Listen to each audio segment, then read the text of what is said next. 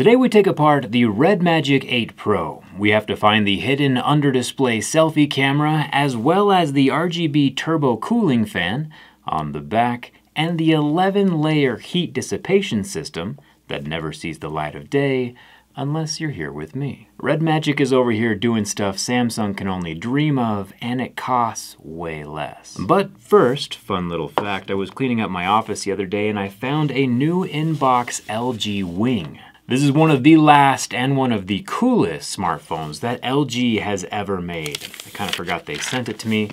I should probably clean up my office a little more often. However, I do not need this, which means I will be giving it away to one of you.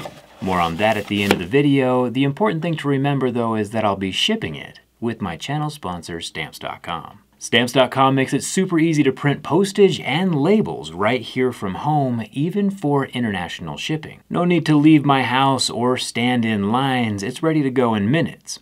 Time flies. Believe it or not, we are already 15% through 2023, and I don't want to waste any of my time standing in lines. For over 25 years now, Stamps.com has been saving over 1 million businesses time and money, up to 84% off UPS and USPS, the biggest discounts in the industry, and Stamps.com lets you compare rates so you can get the cheapest and fastest shipping available, right from your own computer and your own printer, day or night. Stamps.com also integrates with every major marketplace and shopping cart. So if you want to level up your business, Stamps.com/JerryRig gets you a 4-week trial, free postage, and free digital scale. No long-term commitments or contracts, just how we like it. Now it's time we find the insides of the Red Magic 8 Pro. Let's get started.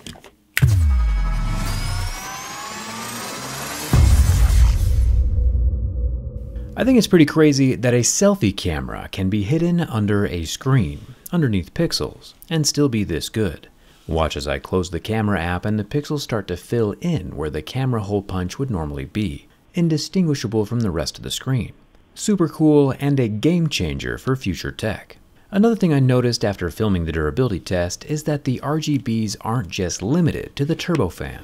They are also underneath the trigger text, the Red Magic logo, and the top trigger, acting as a charging indicator of sorts pulsing up the phone. Hard to see it on my brightly lit desk, but instead of me getting up to turn off the lights, let's just take it apart.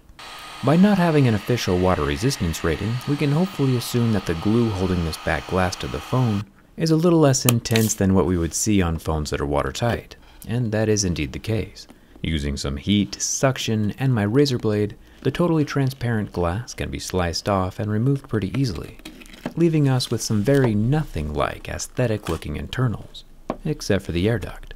Sitting between the glass and the internal components of the phone, air is pulled in from the right side and spit out the left side by the red, green, blue, and orange colored fan. Pulling off the decorative plastics on both the bottom and top of the phone, we do see quite a few LEDs running along the left edge, 9 total to be precise. Nowhere near the 972 LEDs that we found inside the Nothing phone, but any RGB is a good RGB in my book. Now Nubia has deviated slightly from what we normally see, by this time not using normal Phillips head screws. I assume for aesthetic purposes, they've switched to using 18 T3 screws. When these are out, we can lift off the lower loudspeaker, which is still attached to the bottom plastics. No visible foam balls this time around. The upper segment comes off in 2 parts. The top portion, which is indeed plastic and contains the upper loudspeaker. The lower portion is the air duct channel and is totally separate from the rest of the phone. Slathered with pink thermal paste on the back, it's also made from metal, as you can see from my silver slice marks through the subtle checkerboard paint job. I imagine heat comes off the circuits underneath the copper foil, which has another layer of non-conductive thermal paste, and then gets transferred into the metal air duct channel, which acts as a heatsink and gets cooled down by the air flowing over the top of it, thanks to our little 2000 RPM turbofan. Plus, there's a little wire grate over the intake, which I assume helps keep out dust and other debris. Water can still totally get inside though, so make sure to keep this guy dry. We'll get a closer look at the fan here in a second. It's interesting to see a completely unused port here on the motherboard. It looks like a battery connection. The actual battery connection in use is over to the right side of the silver Phillips head screw, I can pop it off like a little Lego.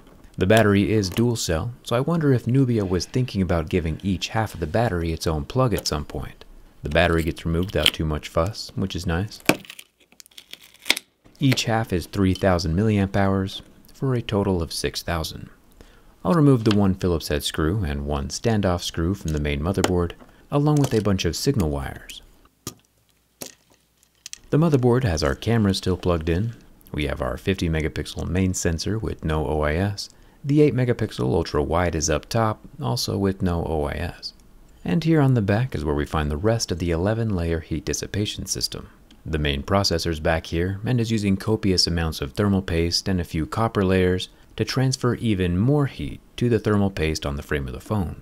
There is no lack of thermal paste. There is also a massive copper vapor chamber which helps all the heat escape out through the front of the phone through that 120Hz OLED display. There's also a third rear camera that I forgot about.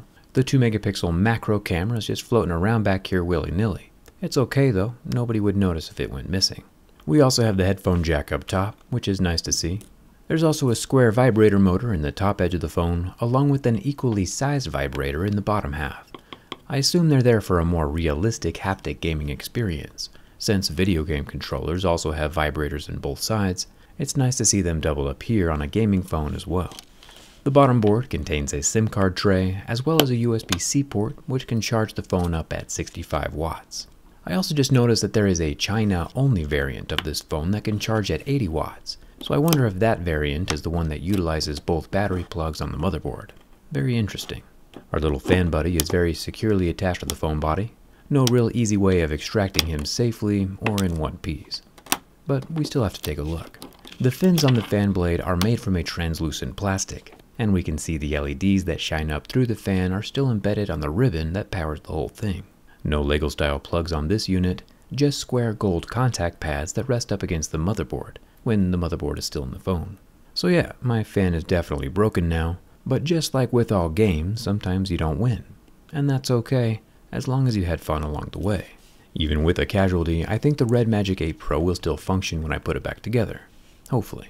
The last thing we can take a look at is the edge-to-edge 120Hz OLED display. You can see where the camera unit and light sensors sit underneath the pixels. Pretty crazy that the camera sensor can compensate for the yellowish shift from the lens. It's gotta be like putting on yellow sunglasses and still seeing clearly. Thumbs up to Nubia for figuring that out. It's also pretty impressive when a phone can survive both a complete durability test and a teardown and still turn on. So hopefully this 8 Pro is still with us, even though we damaged the cooling layers and removed the fan. And of course, like I mentioned earlier, I do have a brand new LG Wing to give away. Thank you for helping clean out my office. All you have to do is be subscribed and leave a comment. Maybe let me know your favorite video game if you're into that kind of thing. I'll pick one random comment and ship them the LG Wing. Remember, my response comment will always have my channel name and a verified checkmark next to it. Anything else out there pretending to be me is a scam. YouTube has a scam comment epidemic going on across all the channels everywhere, so be safe out there. Honestly, I think the LEDs on the back look way cooler not being hidden underneath the black plastics, so I'm just going to leave those off for now. And the whole thing still appears to be working. I mean, the fan doesn't blow anymore, of course, but that's okay. We learned a lot and got to see the insides. It's a super cool phone. If all the rest of the phones this year are as innovative as this Red Magic 8 Pro, we have a very interesting year ahead of us. Hit that subscribe button if you haven't already. Thanks a ton for watching, and I'll see you around.